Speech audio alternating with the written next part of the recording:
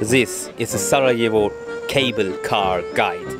You will know everything from this video. Prices, timetable, and you will see the view and what to expect on top. So watch it till the end. This is the tickets. Price is 20 km. It's 10 euros or like 11, $12. It's a return ticket, so both ways. Timetable is here. Today, 9 to 19. The cable car drives an estimated 10 minutes to the top, but be aware of it could be very crowded at the weekends, so come early. If you're fit, you can even hike up and down. It's possible to hike that way up and down, and you will need in between 60 and 90 minutes for a one-way hike.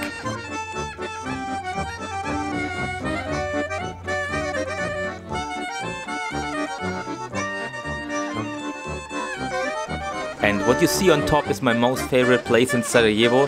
It's the old Olympic bobsled from the Olympic Games in Sarajevo 1984. It's worth a visit. It's really worth a visit. You should go.